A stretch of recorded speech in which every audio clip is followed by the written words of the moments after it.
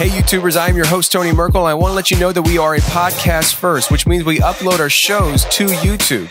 If you really like the show and you want to hear it on the go, whether you're at the gym or in the car driving around, go to iTunes and hit subscribe. And if you're not on iTunes, no problem. Go to iHeartRadio, Spotify, or your favorite podcast player, hit subscribe, and you can listen to us that way as well.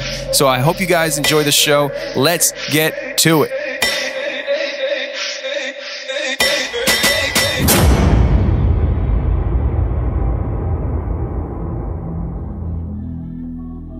This was all circulating around the base that a giant had been killed, but no one was supposed to talk about it. I saw 3 long, bony fingers reach up underneath the door, curl up to grab it, and then disappear. When he came over to me, dude, he slithered over to me. And this giant comes out of the cave, and they're all frozen.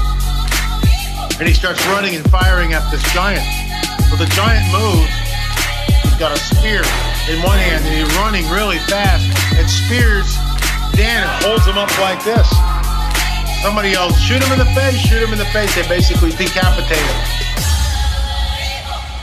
Got closer. When he got about 15 yards away from me, I raised that 12 gauge and I blowed his head off. I feel something pulling at my leg. And I look over, and there are 2 small gray entities pulling at me. And they're literally, I'm getting pulled off the bed. I reached my hand into this bush, and I touched air. Couldn't breathe, and I couldn't move, because I know I'm seeing a monster.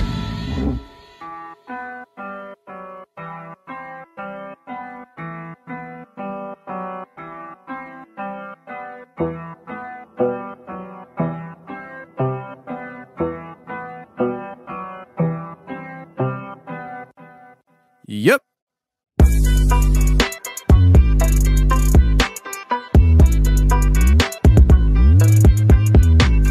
Welcome to the show, everybody. You're listening to the Confessionals. I am your host, Tony Merkel. Thank you for being here. If you've had an encounter or a story you'd like to share with me on the show, go ahead and shoot me an email. My email address is theconfessionalspodcast@gmail.com. That's theconfessionalspodcast@gmail.com. Or go to the website, theconfessionalspodcast.com, hit the contact section, and you can reach me that way as well. And if you're interested in having some extra content every week, we do have memberships on the website, and memberships will get you an extra episode every Thursday on theconfessionalspodcast.com. Just go to the website, hit the join button, and become a member today. And if you haven't done so yet, you can join the First in Line text message community. What you do is you text the word YUP, Y-U-P, to 844-215-0819. That's 844-215-0819. And you'll get all the First in Line text message updates that I offer to the First in Line community. So go ahead and do that today. It is free for you to do so. It doesn't cost you a dime.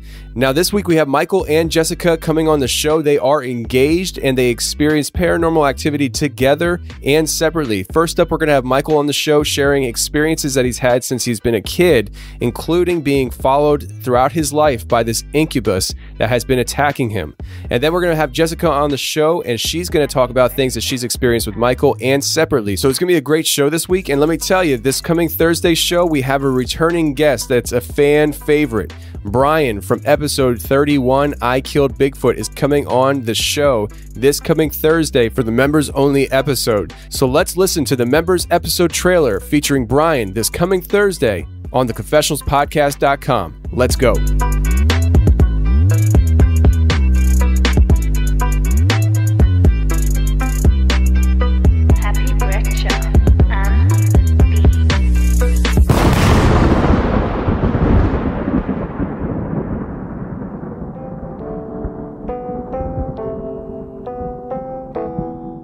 So you have this situation where you actually have active Bigfoot in the area. You take one down, the body goes missing, and you tried contacting some people to no avail. Nobody really helps you, but some people show up and question you about what happened. So what'd they say? I mean, they show up at your property and stuff, and they question you about Bigfoot. What was the deal? They showed me a federal ID that they worked for the federal something. And they said, all right, where's the body, stupid? I was like, well, come here and I'll tell you what happened. I took him up there with flashlights and I was like, well, here's where I was. This is what I was doing. It got too close and I landed on it. And if you don't like it, oh well. And they was like, well, where's the body? And I said, well, see them jack marks on top of that hill? It's back in there somewhere. If you want to go back there all by yourself and get it, knock yourself out. And they took hair and they took blood samples and they said, don't ever do it again. It's a federal protected animal. You will go to jail in a federal prison. You got it? I said, okay, understand. And they just left.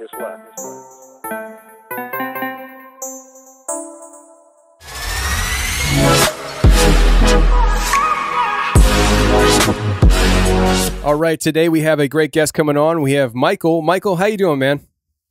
I'm doing great, Tony. How are you tonight? I'm doing good, dude. I'm doing good. So, your experiences that you're going to be sharing tonight have me very excited and interested to hear. I know, obviously, it's not exciting to go through some of these things, but as a consumer of your story, I'm very interested in hearing about it. And so you've had a lot of different paranormal things happen to you throughout your life, but it all kicks off with a near-death experience that you had as a kid. And so if you could just talk to us and walk us into what happened, how it happened, what happened, and then talk to us and walk us through the progression of these things as how you experienced other things after this near-death experience. Absolutely. And feel free to stop me if you have any questions, because I tend to ramble sometimes. Sounds good, sir. Gosh, it started when I was 4 years old, and it's something I'll never forget. Even just talking about it makes me... It's kind of heavy to talk about it. My parents had a set of friends that had a lake house in Lake Delton in Wisconsin Dells. And we would go to that lake house every summer as a summer vacation thing. And we did that for about 10 years. And to this day, I don't know how to swim. And it's because of what I experienced. My family friends were there and they had those, those pool noodle things, the orange, yellow, those things that you kind of hang on to when you're swimming. Yeah, I thought that I was going to get one of those things. So they were playing with them, and my friend's son said, hey, go catch one of these things. So being a 4-year-old and not knowing any better, I jumped off the end of the pier to go get one of those things, and that choice has changed my whole life.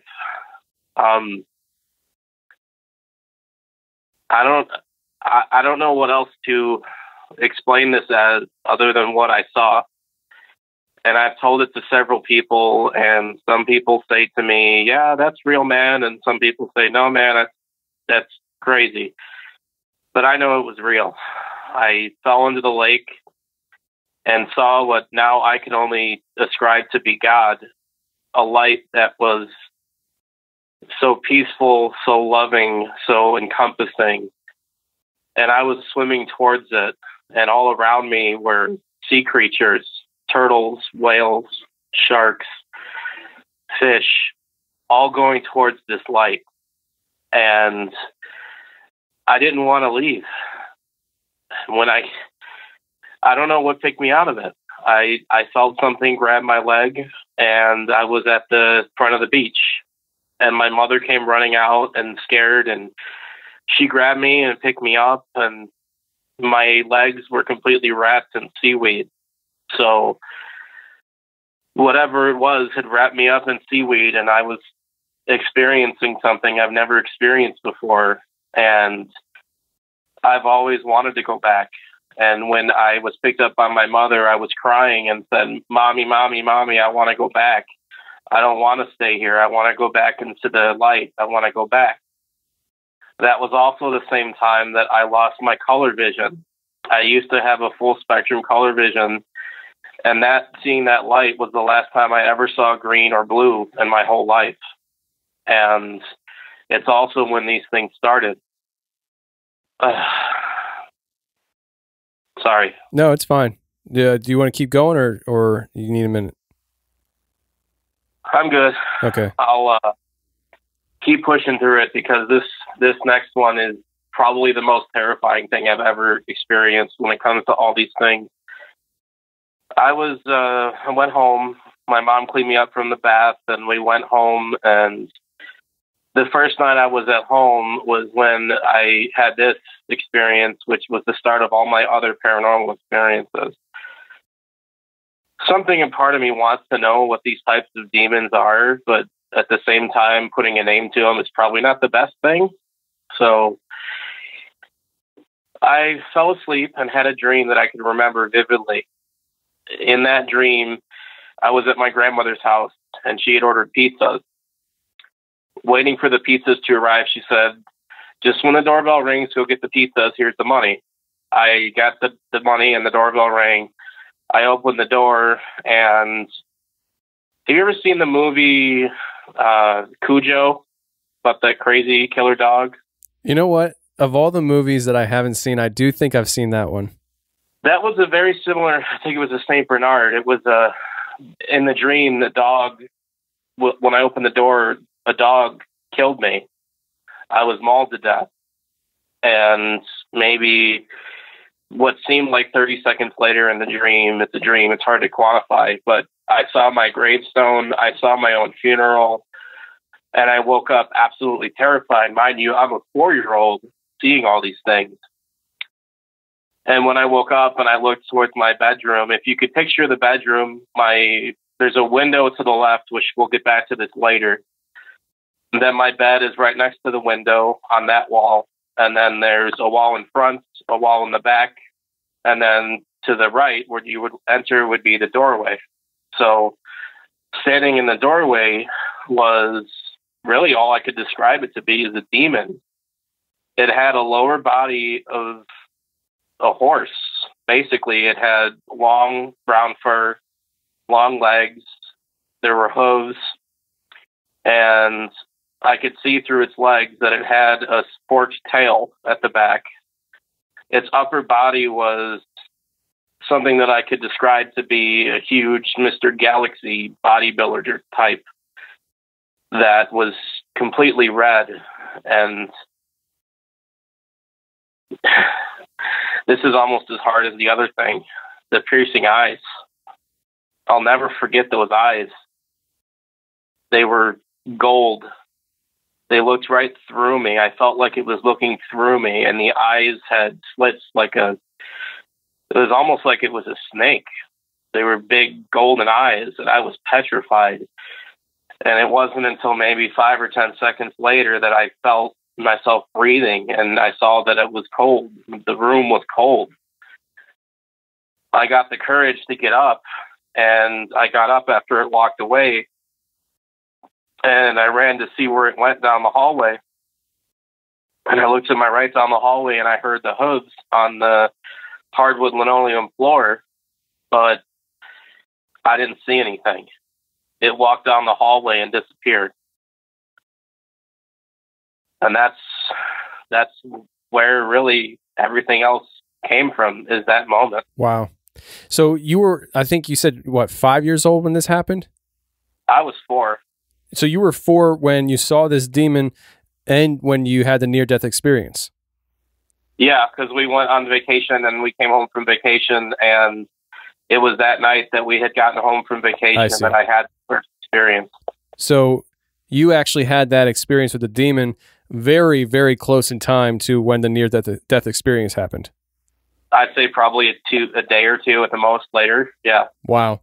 So when you're 4 years old and you're seeing this, by the way, it sounds like a centaur, don't you think? To me, it does. Yeah. It's something. The only thing I could liken it to is I play lots of video games, and if anybody in the audience has heard of the game series Doom, there's a character called a cyber demon that's got a red body, and a lower body is just like that. It looks almost identical to that. So you had this experience with this thing, but it was actually something that was very physical, wasn't it? I mean, you heard it running across the hardwood floor. This isn't something that was like at least 100% a spiritual entity, because it actually left its marking of audio when it was running across the hardwood floor. Yeah, it wasn't really running. It was more like walking, but it turned around, and I saw the forked tail go to the right down the hallway, and I heard walking like a horse, like walking down the hallway, and I heard distinctly, I don't know how many hoof steps, but it was definitely hooves for sure. How big was this thing? I mean, were we talking like the size of the room, or 4 feet high? How tall was this? It took up, if you could imagine a standard door frame, my house's doors were about 7.5 feet tall. It took up the whole door frame. It looked like the top half literally looked like Arnold Schwarzenegger when he was Mr. Galaxy. Like, just that jacked, that huge. It was absolutely massive. I'd say probably across, had to be at least shoulder to shoulder, 4 feet across. It was massive. Wow. And so it was huge, and it had glowing gold eyes, you said, right? And a forked tail? It had a forked tail, glowing gold eyes, and the eyes looked like a snake. Like they had, I don't know how else to describe it than that. They looked like a snake. Jeez, man, that sounds terrifying, especially for a 4-year-old to see that. I mean, so you see this thing happen. You tell your parents, I'm assuming, right? I don't remember how long ago it was after that, but I told my parents, and I'd like to think this is probably something I'm going to do when I become a parent, but I told them about it, and they're like, oh no, you were just having a bad dream. It was just, you're not feeling well. You're just having a bad dream. It was just a nightmare. Don't worry about it. We don't have any bad things in this house. There's no, I thought something was out to get me as a kid. I didn't know what else to think. And that same night I ran into my parents' bedroom. I can laugh about it now, but I ran into my parents' bedroom and I'm like, Mommy, Daddy, there's a big red demon. He's trying to get me. And I was terrified. But they were just all dismissive, like, I guess it might be a good thing to just, you don't want to say to your kid, yeah, it was a demon. Yeah, right. It was probably trying to get you, because not a good idea. Yeah, and that's one of the things that, dealing with what I deal with and stuff. I mean, I think about those kind of things with my son. I've seen things when I was a kid. I don't think I've ever even told this story on the show because it's not really show worthy. But I remember when I was a kid laying in bed and seeing this shadow on my ceiling in like a human form, but it was only the upper half of the shadow, and it was moving back and forth for forever. And I just was staring at this thing, and I was scared of it, but I didn't know what to do. And it went away. Yeah. And I didn't tell my parents, and I don't know why.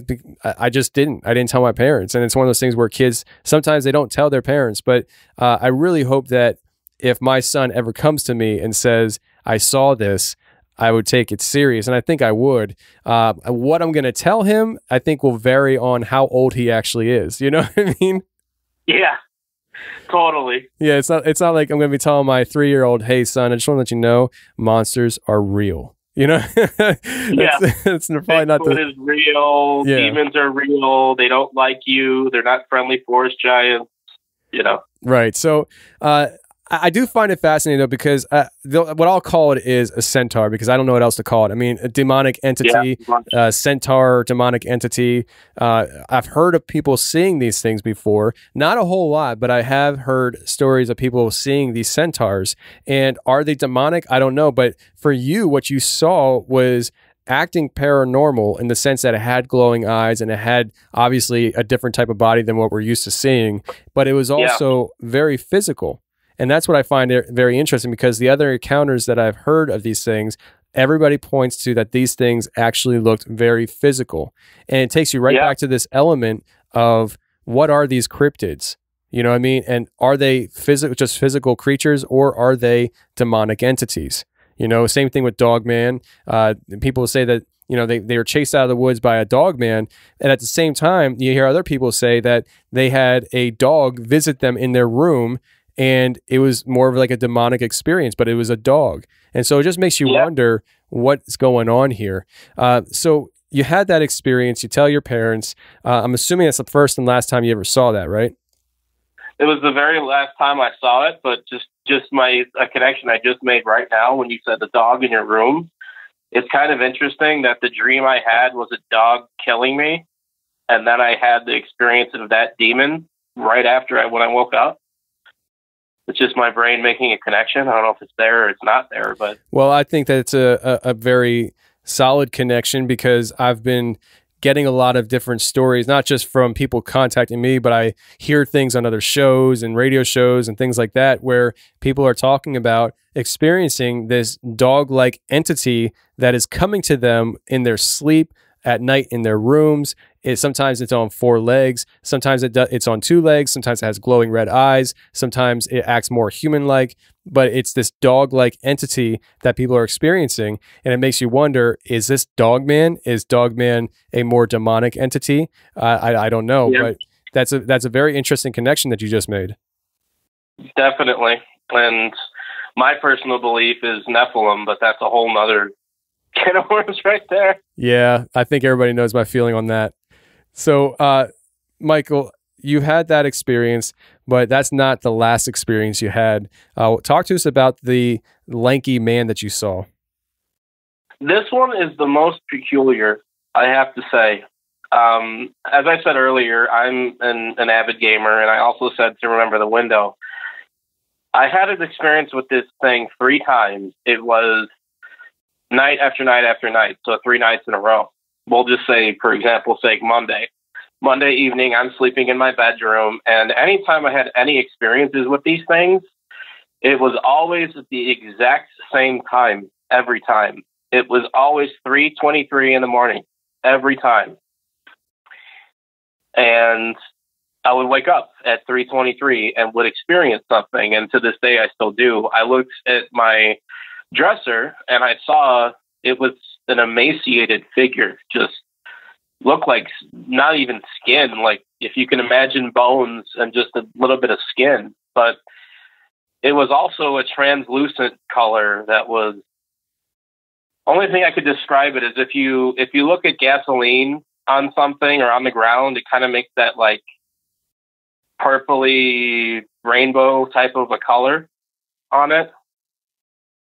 I don't know if that helps, but that's what it looked like. And I said to it, I said out loud, I'm like, hey. And when I said that, it turned around, and when it looked at me, where its head was, there was no face. It had a head, but there was no face. And when I said, hey, it jumped out the window. And I thought, boy, that's weird. Things don't just jump out windows. And I was say so. The next night, I woke up again, 3:23, and I looked at it, but I didn't say hey at first. I just kind of watched it. And it had my headset. I had one of those Turtle Beach headsets, and it was plugged into my Xbox that I had left running. And it was just holding this headset in the air and looking at it. And it makes my brain think of if it's some sort of a connection with electricity, because I watched a lot of ghost shows. I'm not sure, but it was drawn to it. And I've had several other experiences where they're drawn to my cell phone, or they're drawn to a video game controller, or anything that has electricity. But getting back to the lanky guy, eventually after about 5 minutes, I said, I could see you there. Hello. And when I said hello, it turned around and stared at me. It cocked its head to the right, dropped the headset, and jumped out the window. I went back to sleep. The very next day was the last day I saw it. And again, 3:23, it's sitting there. But this time, it wasn't holding a headset. It wasn't looking at things on my dresser.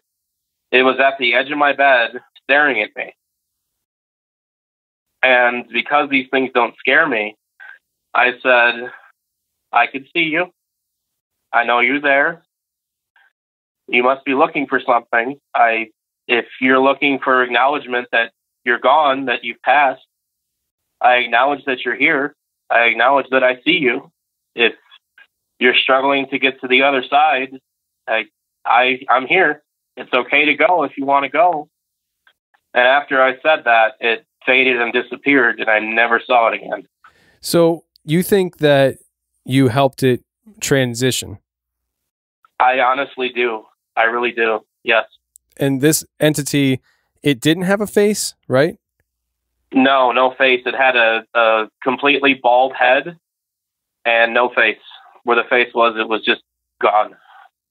How large are we talking about here? Again, I mean, we talked about the centaur, being about 7 feet tall. Are we talking about an abnormally large thing or just like a normal size humanoid figure?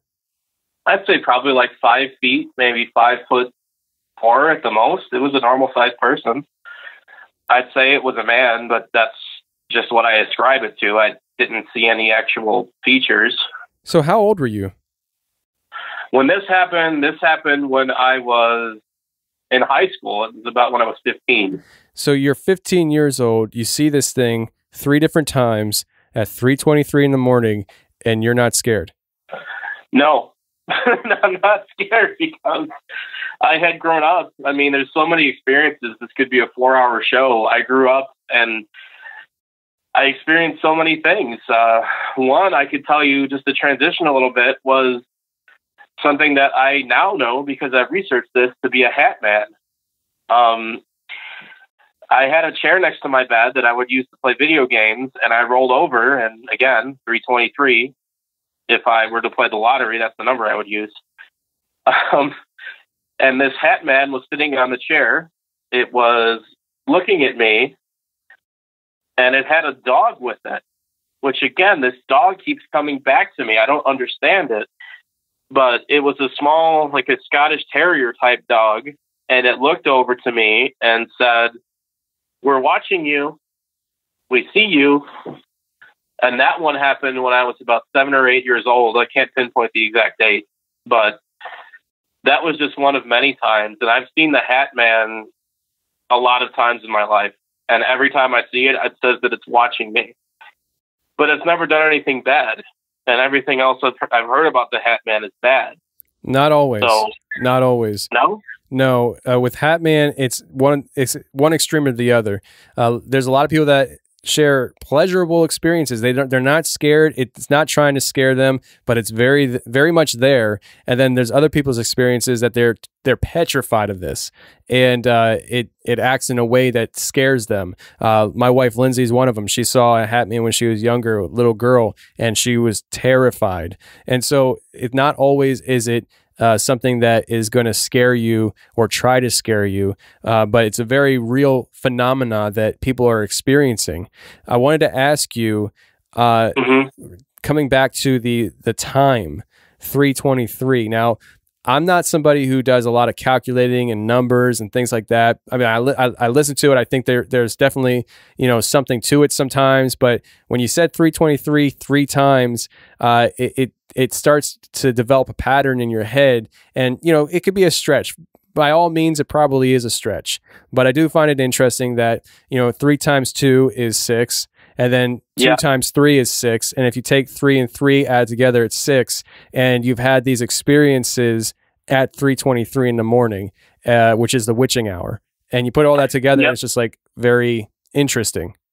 Yeah, 666, number of the beast. Trust me, I've made that connection. You've been seeing a lot of beasts recently. Yeah. So, with those experiences you've had and stuff up to this point, I guess your idea and the way you've been feeling about it is that it's happening so much in your life that you're really not getting scared at this point. Not anymore. A lot of the time, there's definite differences. There's for sure differences. Like the Hat Man is not a problem. There's one that's in my life right now, and when we get on the show again, my fiance and I talk. It's a little girl, 2 little girls that talk, and they're just talking in the next room. But they're never anything bad. But the interesting thing is, every time they talk, my dad, the only time I ever told this story, I've told it to you, obviously in the audience, my fiance and my dad, he told me one time after I told him all these things that from time to time in my old house, he would see a little girl in a sundress that would point to my bedroom and say, "It's dangerous, don't go in there." So it's almost like these little girls are pointing out that the bedroom is dangerous. And my fiance could get more into that when she talks, but they're not always bad. But I can't imagine that the centaur, we could just call it, is anything good, because it made the room cold. It scared me to death, and it just didn't have any good intentions. But I also think that we are given the gift of discernment spiritually. I believe it comes from God. And more I'm thinking that the purpose of why I was saved is the thing that saved me. I don't know if it was an angel or it was God, but that hand that grabbed me and pulled me out saved me, because I could see these things.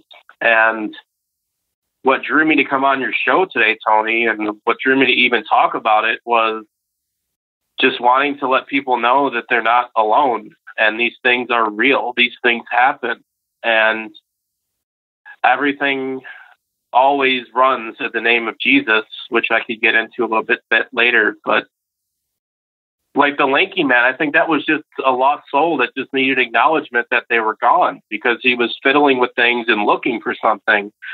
But the third time, it was almost like I can imagine it was sitting there waiting for me to wake up and waiting for me to see it, because it wasn't afraid of me anymore. So I kind of scattershot all over the place, but it's tough to say for sure. Yeah, and I mean, as far as the centaur goes, every time I've heard of a centaur, it wasn't a great experience. I can't even think of a time that I've heard of somebody's encounter with one of these things that it was a good experience. Even the Disney cartoon Hercules, the big mean centaur and stuff, was a bad guy. Like the centaurs are just bad guys. So let me ask you here. You've had the demonic experience with the centaur. You had the lanky man. That's what we'll just call him, the lanky man. You've had the hat man experience, which is still an ongoing thing in your life. But you have an experience here with an imp, right? That one was just as scary as the centaur. Yeah, I think it's an imp. It's either that or a djinn. I'm not sure. I'm not a demonologist and don't ever want to be. But I was sleeping on my bed and I woke up again, magic time, 3:23. And I rolled over, which to this day is the reason why when I sleep, I will never face away from the door or face the wall because of this experience. I rolled over, and sitting on top of me was what I could only really describe as an imp or a djinn. It had green, scaly skin. It was sitting right on top of me, and its eyes were red.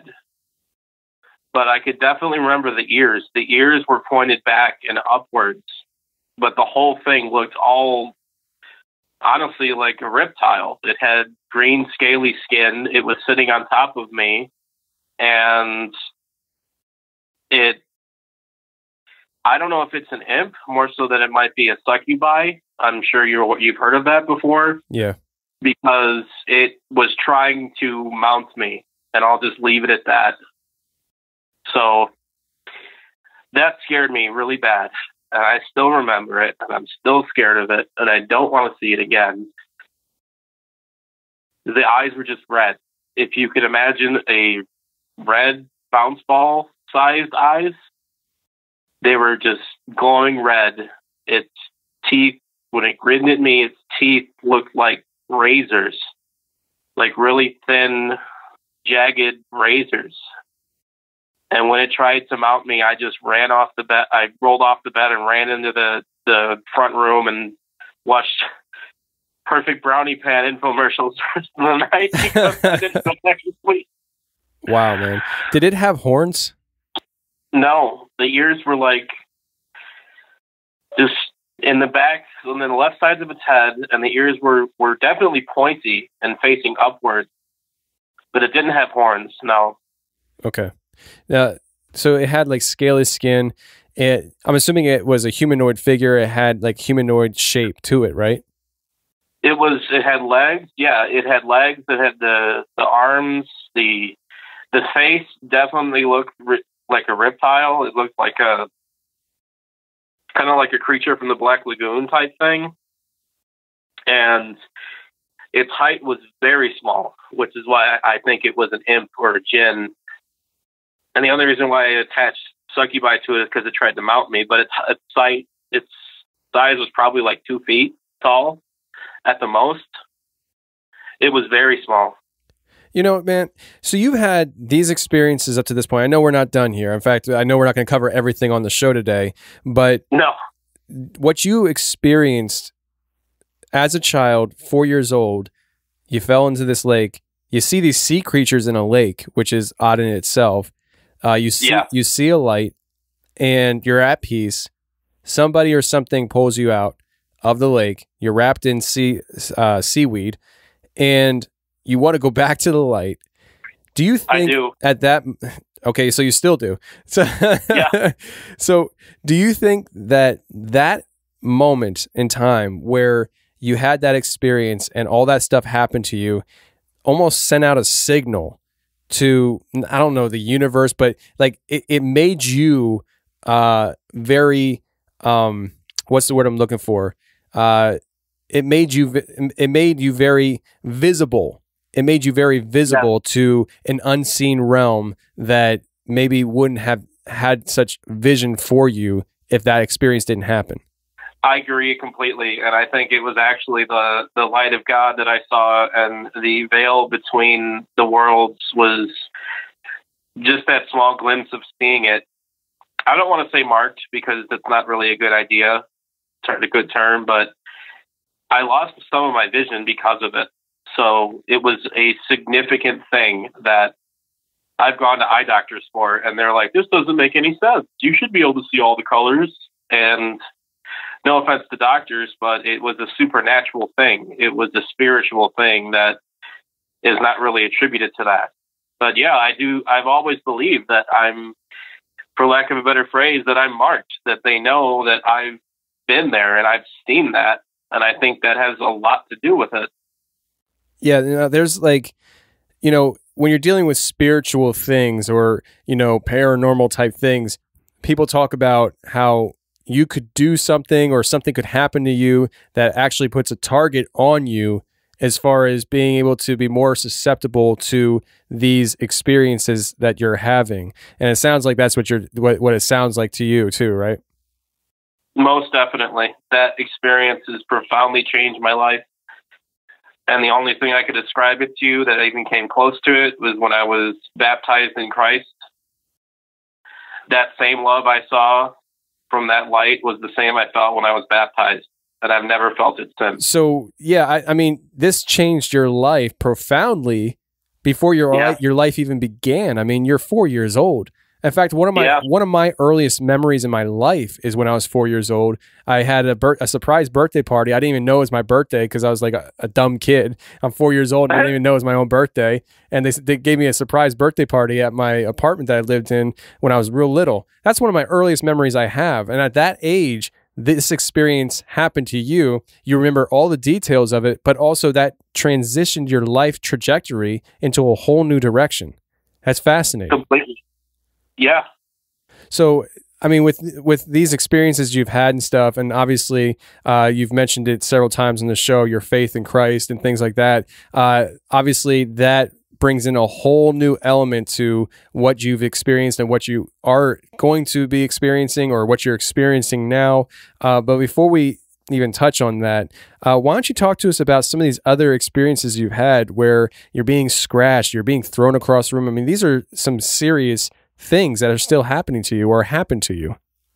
Yes, these are these types of experiences where they manifested, but they weren't visible, is the best way I could describe it. The first one that happened was when I was 15 or 16 years old, and I've been told by doctors that it's sleep paralysis. But when I tell them sleep paralysis doesn't have actual cuts that go down your back and your legs and your chest, right? And they're like, well, sometimes it does if you fall out of bed. But I didn't fall out of bed. I was held down by something that held my throat down to the bed. It breathed on me, really, really cold breath. I felt almost like it licked me. It was definitely on top of me. And it said to me, there's nothing you could do to get rid of me. I'm stuck with you forever. And when I tried to move, it scratched my back, it scratched my chest and my legs. And all of them, gosh, this makes me think of the 323 again. I had 3 claw marks on my back, 3 on my chest, and 3 on my leg. Michael, and I never put that together. Michael, right before you said that, I wrote down 3 scratches. I knew you were going to say that, man. Really? 100%. My sister's sitting here listening to this interview, and she watched me do it. I knew you were going to say 3 scratches because 3 is the number that's been following you throughout these experiences. Yes, it is. What do you think that was? Because to me, it sounds awfully, at least in nature, not visibly, but in nature, what you experienced with the imp. I think that's what it is. And that probably is what it eventually, because when it mounted me was the first time I actually physically saw it, but it's scratched me and thrown me off of my bed before I actually saw it. It probably happened at least 10 times, at least. And every time it did it, it always said to me the same thing, that you can never get rid of me and I'll never leave you. That type of jargon and lingo. More and more, I'm thinking it probably is. It probably was, I should say. So when you saw the imp, it said something similar like that to you when it was manifested physically? It didn't say anything to me. It just tried to mount me, and I don't know if I said this earlier. It licked me, and I felt it lick me. Like, actually lick my back. It licked me. So was this a male entity? Yes, most definitely. Every time I've heard it talk to me, it's male. And it's always physically holding me down. It's trying to, the only way I could say it is it's trying to violate me. And I'm not I'm not a small person. I'm like 400 pounds. It's not easy to move me or to throw me or anything me. So it's done things to me like I'm just a rag doll, like I'm a child's toy, like I'm nothing. Yeah, why don't you describe some of those experiences you've had where you actually were physically thrown? Yeah, it's when it was not paralysis, I would wake up and go to the bathroom or wake up and roll over. And it would always, like, it was playing these, the only thing I could describe it to be games with me. It would, if I rolled over to the left, it would push me over and knock me off the bed to the right. If I got up to go to the bathroom, when I came back, it would slam the door in my face. If I went to sleep on the couch, it would usually, when I would sleep on the couch, since there wasn't really any room for me to move around, usually it would poke me until I woke up. And of course, when I wake up, it's 3:23 and there's nothing there.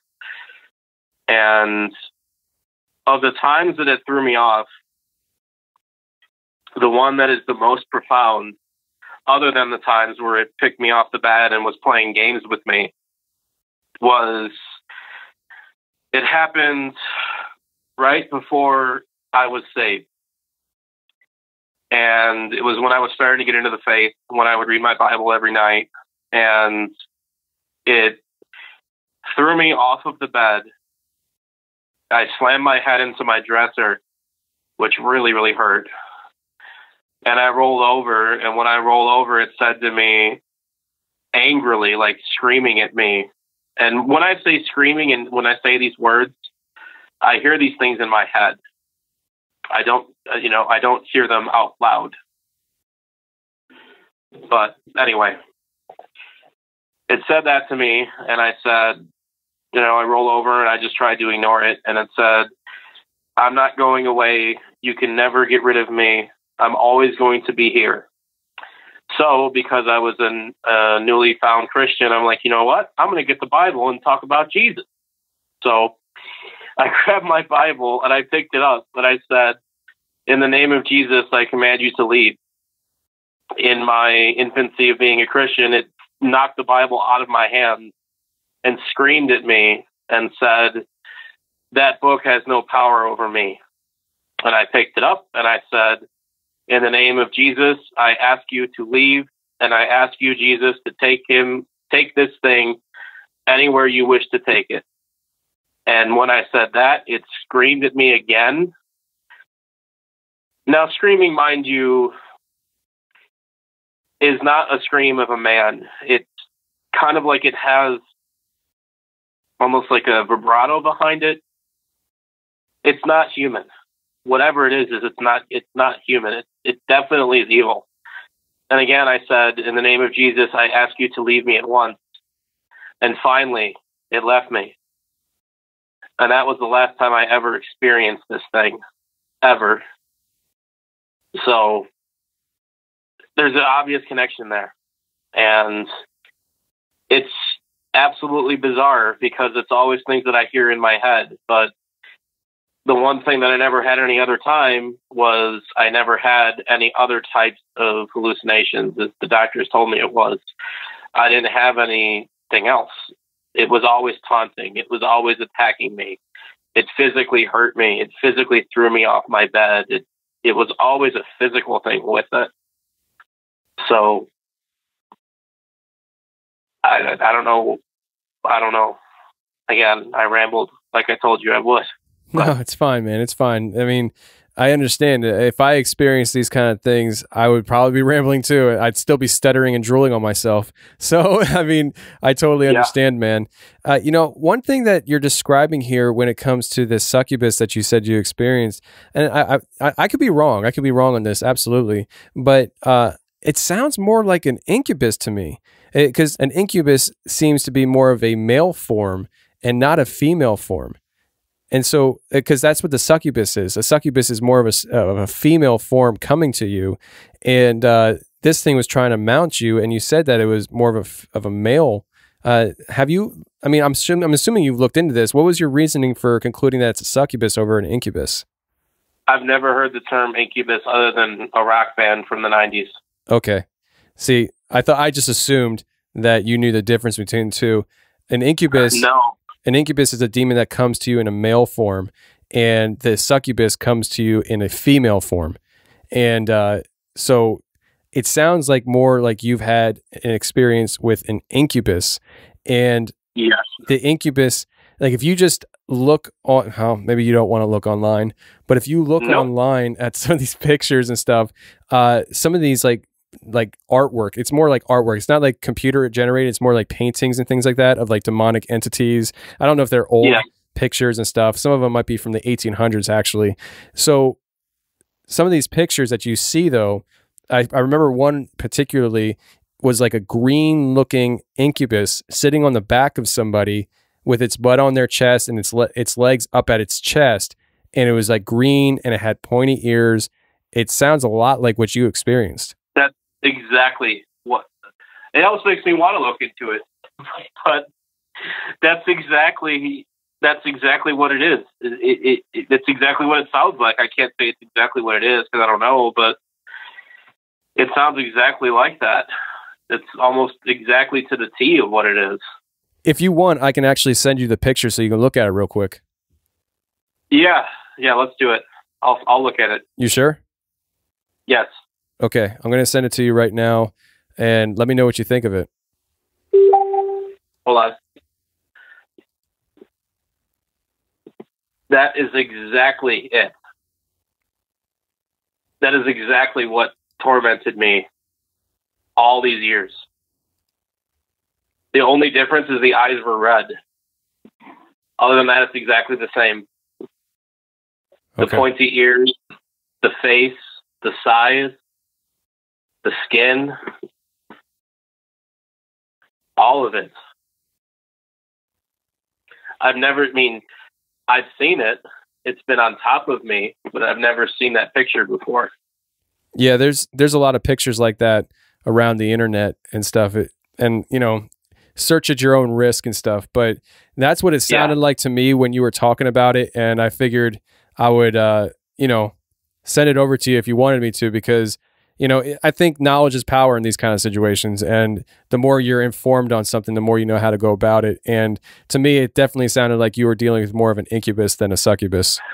And it's actually freeing to see something like that, because you said this is an old painting. It's definitely not like a computer-generated image or something. It shows me that it's almost validation that I'm not the only one who's dealt with this. And it's something that people have dealt with for at least 100 years, 200 years ago.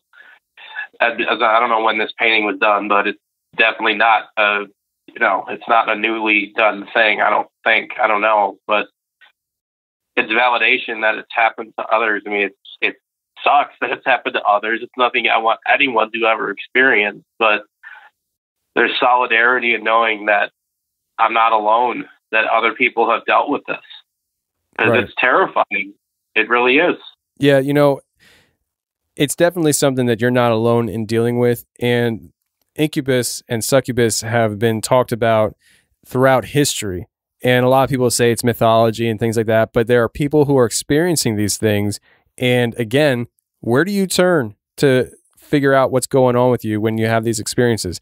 It's not like you can go to your school counselor when you're a kid. It's not like you can go to any therapist that's going to say you're not crazy. I mean, what do you do when you have these experiences? And I feel for you, man, because if I had that experience and I looked at something like that and it was trying to sexually assault me, I would be, I don't know how I would handle it. It sounds very scarring, to be honest with you. It is. It like makes you feel like you're just nothing. Like I said, it made me feel like I was a child's toy. I mean, try picking up a 400-pound guy and throwing him across the room like they're nothing. I mean, and it's so small too. Not a big thing. It's a small thing. So. Yeah, and the Incubus band that you referenced and stuff, that band is one reason why I don't listen to that band. When I found out what an Incubus was, I stopped listening because I liked the music. But once I found out what an Incubus was, and this is years ago, I was just like, there might be a reason why they named their band Incubus, and I probably shouldn't be listening to it. And so I think that was probably like 20 years ago when I found out what Incubus was, and I was just like, I swore that band off. And I had a roommate in college who loved that band and would play that band all the time. And I told him, I said, I don't want that band playing in my room, man. Like, do it in your car, put your headphones on, but I don't want that stuff blazing in my room. Because I knew what an Incubus was, and he knew what an Incubus was too, but he didn't care. So, it is what it is, I guess. Yeah. But man, you've had these experiences, and I definitely don't envy you at all for these experiences. I mean, sometimes I walk away from an interview and I'm like, man, that was a really cool experience. I would love to see a Bigfoot one day. You know what I mean? But what you experience and stuff is on another level, because for most of these experiences, most of them, you were in one way or another being attacked. Not like maybe physically every time, but sometimes mentally or just playing with your psyche. I mean, these things that you've experienced, I don't envy at all, man. And I really hope that most of this stuff is done in your life, because like you said, you claimed Jesus Christ over it and you rebuked it in the name of Jesus, and this thing left. I hope that it's done. I hope that this thing doesn't come back on you. I don't think so. We will get into this a little bit more when we have my fiance tell her experience, but the very, very last thing, and you could cut me if if it's going too far here or too long, but no, go ahead. This is the most profound thing that I've had an experience, and this is what completely changed me, and it's what delivered me. I had my pastor, who I'm very close with. His name is Joel. My pastor, Joel, asked me of these things, and I told him, you know what? This is getting to the point where it's ridiculous. It's assaulting my fiance. It's hurting us both. It's physically harming me. It's tormenting me. I need you here. I need you to come over. And surprisingly, he said, all right, I'll come over after service. And he did. He came over. And when he walked in, he immediately said, whoa. Like instantly he felt it. And we sat down and we talked about different experiences, and eventually he got to the point where he's like, okay, If you want me to pray in different rooms in your house, pray different rooms in your house. Let's do it. And I got up, and he started in the bedroom, and he prayed the prayer. I think it's Ephesians 6:20 to 23. It's the whole armor of God one. And he said out loud, that verse. And when he got to the point where it said, so then put on the whole armor of God, I started to feel really heavy. The air around me got super heavy, and it was hard for me to breathe. And I felt just like I did before, like something was holding my throat. He then proceeded to the bathroom, which is where my fiance had her experience. And there he did the prayer. Wasn't a direct verse. He more so did talking about Jesus on the cross and how his death was the end of everything. And that was it. And that was when I lost everything. I lost my sense of self, and I ended up waking up on the couch. And when I woke up, I coughed. And I didn't just cough just like a cold, but that type of thing. I coughed up blood, and I was gasping for breath. And I was drenched in sweat so much that I had to take off my shirt, and it looked like I had ran a marathon and how sweaty I was. But I've never felt better. I've never felt... That moment is the moment where I found true happiness, where I found the reason to live. I found the reason to keep going. I found the rejuvenation of everything. And I've never felt better. And that moment was the last time I ever felt that thing in my life. And that was months ago. And I felt nothing. Having something with you in your whole life, you could feel when it's there, and it's not there. It's gone. And the only thing I could attribute it to is the Word of God. Wow. Michael, I really appreciate you sharing these experiences on the show, because you're bringing a level of reality to something that is not supposed to be real. And I really do appreciate you opening up and being vulnerable to share these experiences, because it can't be easy. These are very personal things you went through. And I really just want to say thank you for sharing that. And I thank you for having this platform to be able to share these experiences in an open forum that has no judgment, because a weight is lifted off of me, and I feel like I've fulfilled my purpose through God to share these experiences, like I said, and have it where people know they're not alone. And the solidarity is so empowering for me. And the knowledge that I've gained, it's an incredible experience, and I can't thank you enough for having this be a show that I could come on and talk about these things. Absolutely, man. Absolutely. And I really hope that people listening to your story that might have experienced something that you did find peace, that they're not alone. Whether you contact me to share your experience or not is irrelevant, but to know that you're not alone and to hear Michael's story on how he got through it is something that I think anybody should pay attention to. So Michael, thank you very much for coming on the show. Absolutely, Tony. It was a pleasure.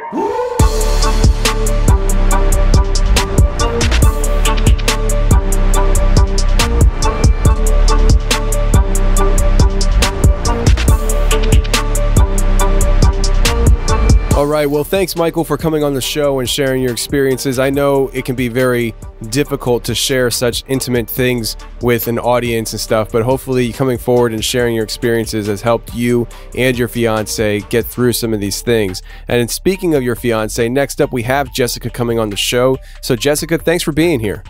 Thank you for having me, Tony. I'm glad you're here, and I'm excited to hear some of your experiences. If I remember correctly, I'm not sure if all your experiences, but I think some of your experiences actually were with Michael. Like you were there when they were happening to him or something like that. Am I right? Correct.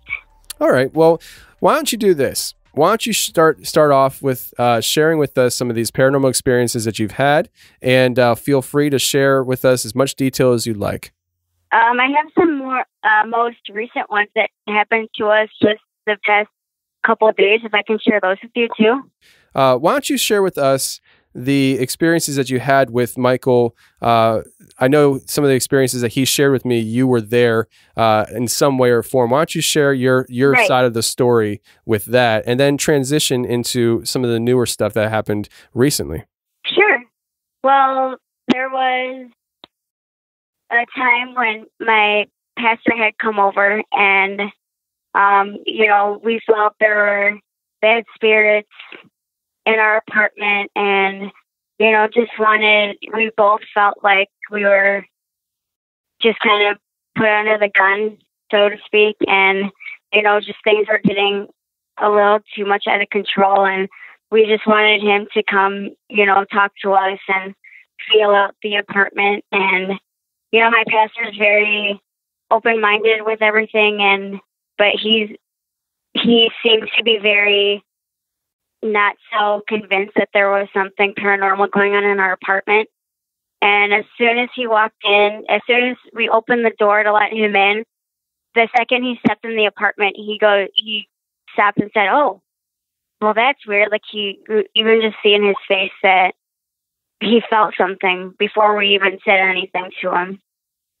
And we went from room to room, just praying over each room that things happened in.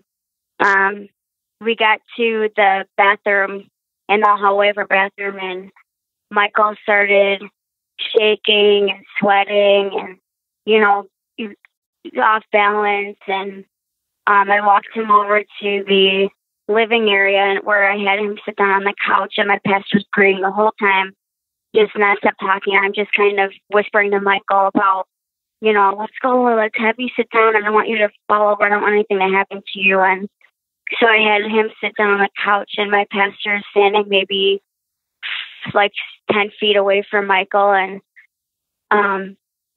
my pastor the whole time had his eyes closed, was praying, and Michael's sitting there. And the more my pastor's praying, the more, the spirits are just taking a hold of him, and he's like shaking back and forth. His eyes are like rolling back of his head and just sweating like I've never seen anybody sweat before, like he's running a marathon. And, I'm trying to quietly, snap him out of it, trying to get him to come to. And, I just kept my eye, I held his hand and I squeezed it tight just so he knew that I was there. And as soon as my pastor said amen, Michael came out of whatever trance that he was in. The spirits finally gave up, and he was coughing, and he coughed up blood, and had no idea what was said, what was going on, where he was. And it was scary because I thought that whatever was trying to get a hold of him had won. And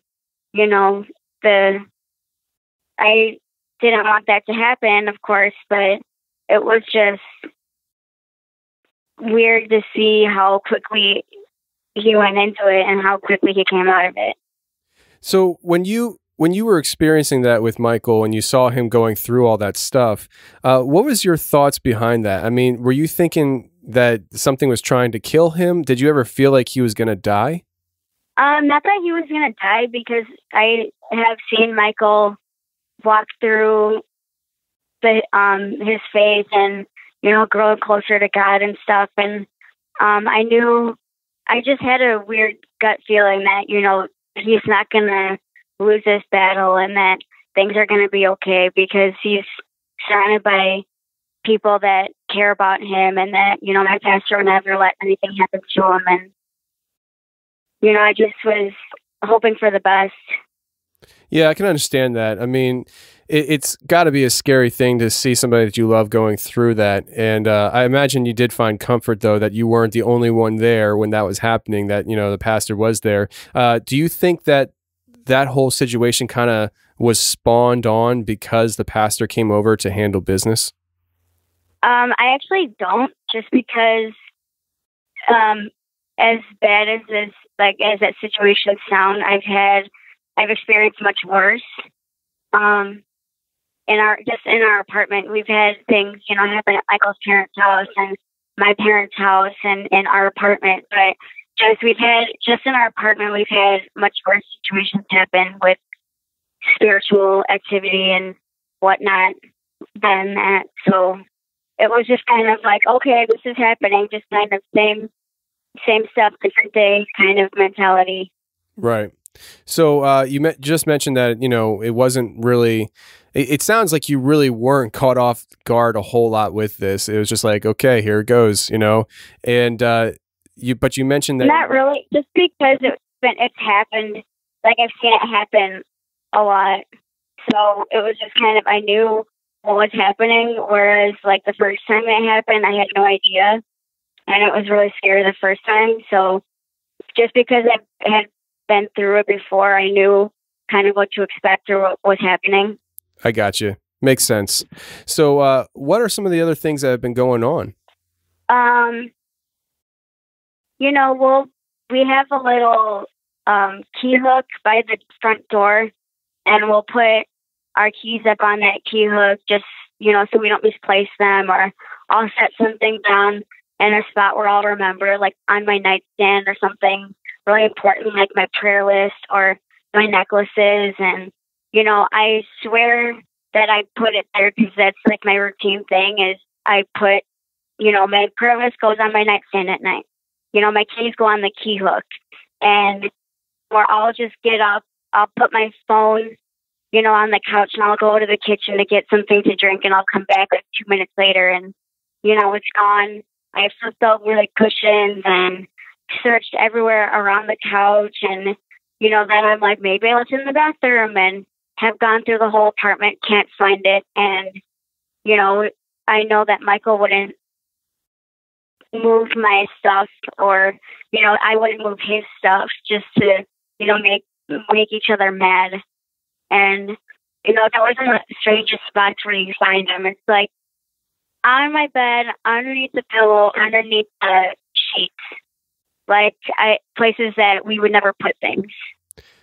Right. So, I mean, when it comes to things like that being moved around the apartment, what are your thoughts behind that? I mean, do you think that these things are physically moving to new locations by, an unknown force, or do you think somehow they're being teleported to new locations?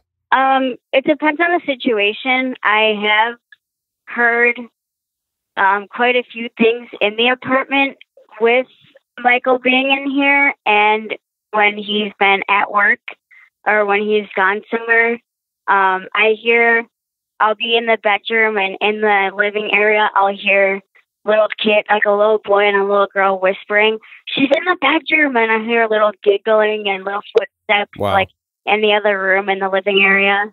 And, I don't respond to them just because I don't want to spook them, if that makes sense. I know that sounds really weird, but I don't want to scare them off. I work with kids, so, I understand that people may hear this and think that I should be more scared of them than they are of me, but it's just because it sounds like they're little kids that I work with kids that I don't want to spook them off. And it's really interesting. They'll say, "Oh, the girl is in the other room," when I'm thinking I'm 24, I'm not a girl, and the things that how they're describing me is just funny. Well, I mean, considering the dramatic experiences that Michael has had, do you ever get concerned that, what you think you're hearing isn't exactly, accurate? I mean, these things that Michael has dealt with are pretty, dramatic. And so I'm asking basically, do you think that there are multiple types of entities in your apartment? There are. Like I said, I've heard screams. I've heard, more threatening things. Like I've had spirits tell me to get out. Michael has mentioned a woman standing over me, stroking my back when I'm sleeping at night on my side of the bed. And he'll just, put his arm around me and pull me closer to him at night because he's afraid of her hurting me. And then, I obviously don't know what's going on because I'm sound asleep at that point.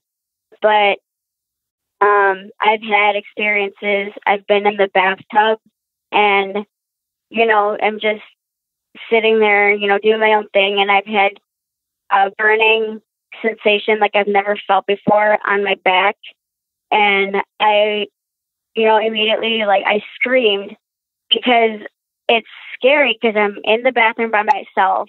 I feel this burning sensation.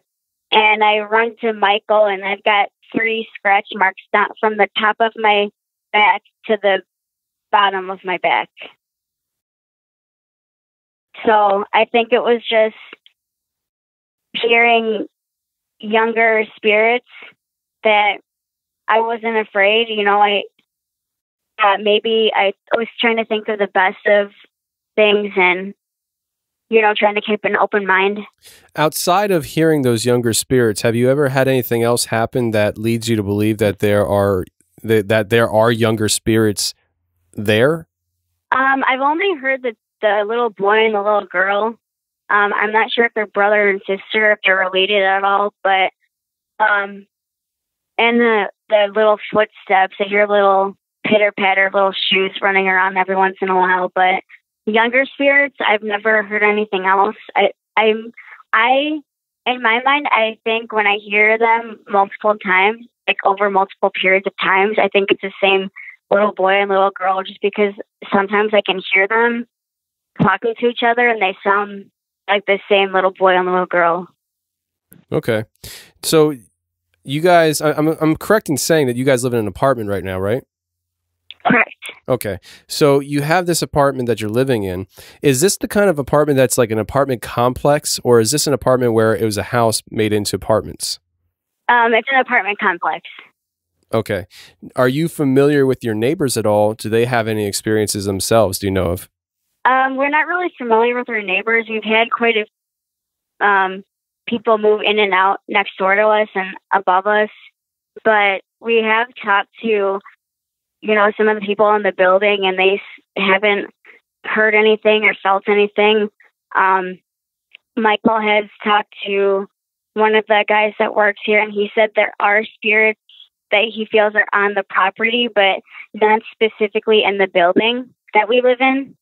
So for him to, when I heard him say that, it was just kind of a surprise, oh, this is the first, he's never heard of anybody that's lived in this building say that they've experienced paranormal activity. Well, I mean, the idea of them being on the property but not in the buildings, can you kind of throw out the window with your experiences? They're clearly inside your apartment, and I would imagine if there are spirits in general on the property and they're, inhabiting your apartment, I imagine that they venture through walls at times, whether you guys know about other people's experiences or not. Have you ever had experiences like this before you met Michael? I have not. Okay, so you can thank Michael for all these experiences. Not at all. Uh-huh. Well, I'm always telling him it's a good experience or a bad experience. I'm like, I blame you for this. I'm sure. I mean, he should have put, like a prereq on the relationship. Like, here's the things you're going to be getting involved in before because he wanted to make sure that you were totally filled in. But so you guys have a lot. I'm not scared off.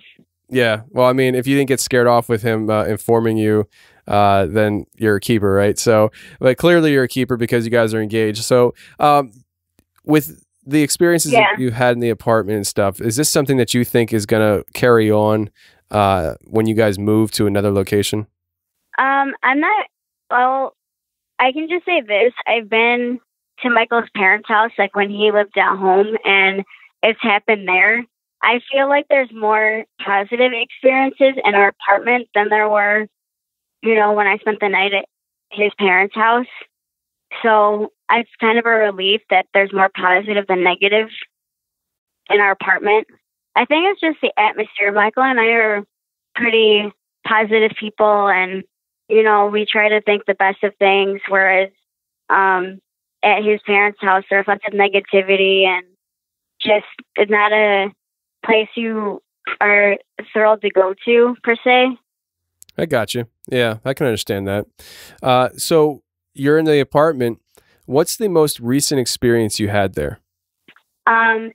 Just the other day, I was sitting in my apartment in the living area, and I think Michael was at a men's event at our church, and I heard a female voice humming, and I didn't know if it was like, because at first I always think like, is it something outside? Is there someone out there? I always think, is it a real person? Is someone in passing? And I wait a few minutes, and I heard it closer into my apartment, and I saw this lady. She was in a white dress. She had a cast, like ace bandage on her leg, and she was moving from our kitchen to the front door, just humming. And it didn't sound anything bad. It wasn't like I was threatened by it or scared off by it. It was just a lady humming. I don't know if she was lost, if she was trying to find someone or trying to find somewhere to go. You know, I said hi to her, and she waved at me, and then she was gone. So you actually acknowledged it, and she acknowledged you back. Uh-huh. Wow. Do you think that's just, it's not normal. You know that, right? Yeah. I mean, just because my way of thinking is that, I know this sounds really bad, but I'm turning into a positive, that people don't always, acknowledge me when I say hi to them, like real people. And, people make me feel bad a lot, and I don't like the way it makes me feel myself. So I always try to, do well onto others. I always give people the benefit of the doubt, and I always say hi to people, and I'm always trying to encourage people. So I said hi to her, because I know that if it was, anybody else and it was me, no one would say hi to me. And so I thought maybe if I said hi to her, that she would talk to me. And, she waved at me, and then she smiled and she left. So you have a very different philosophy than some people when it comes to this. I mean, I'm sure there's plenty of people out there that react to things the way you just said, but I mean, certainly I wouldn't react that way. And you treat them as if they're, people, like you saw me out in the street and you say hello to me. And I find that interesting.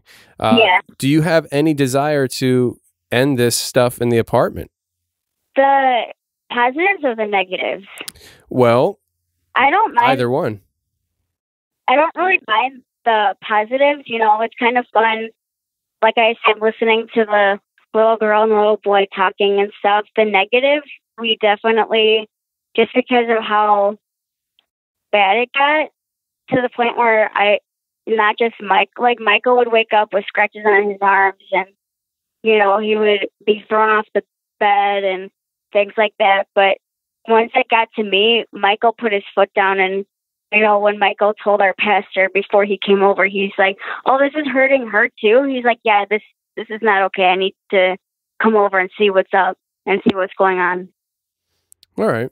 I find it interesting because, I mean, so you're saying is you would love for the negative stuff to stop, but the positive stuff, you could go either way. Let me ask you this.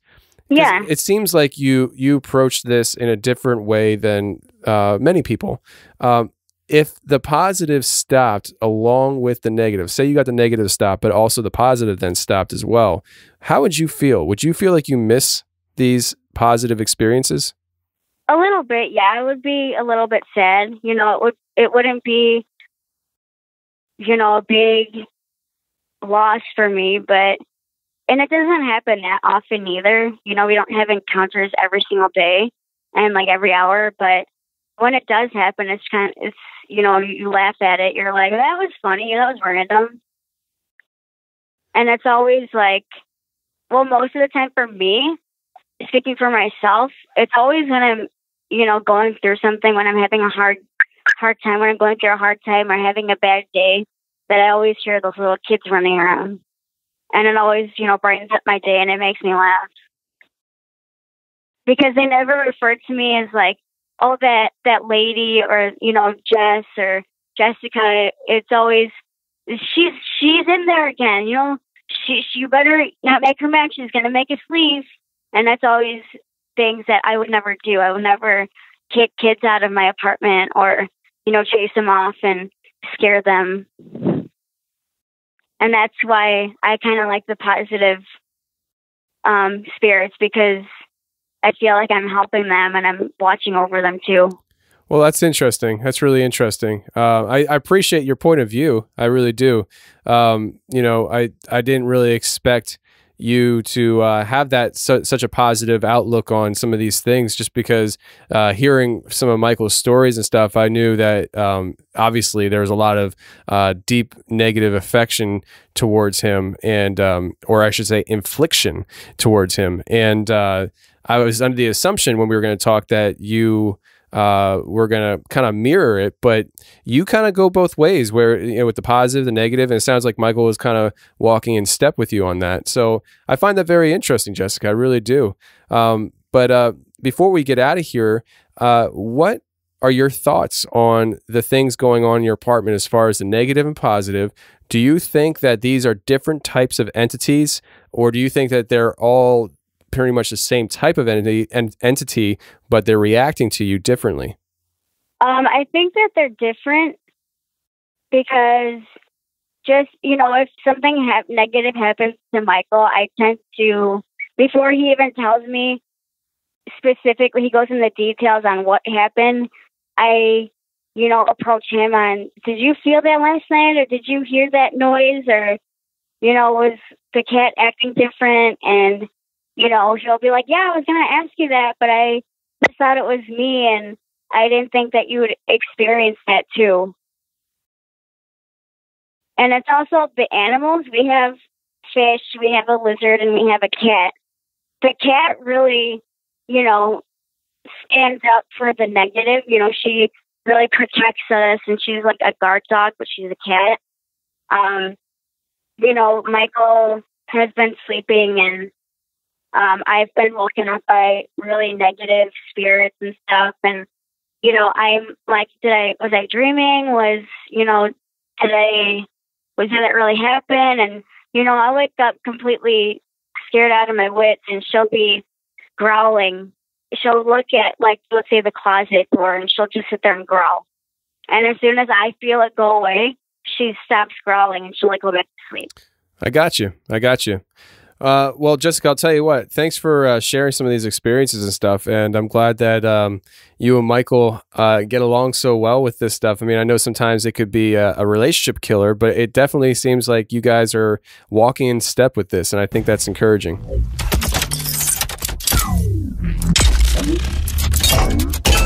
Well, that's the show, everybody. I really hope you enjoyed it. And if you did enjoy it, please share the show with your friends. Facebook, Twitter, Snapchat, Instagram, TikTok, email. I don't care how you share the show. Just share the show. And until next week, friends, stay safe, take care, and remember, the truth will set you free, but first it'll piss you off. Bye.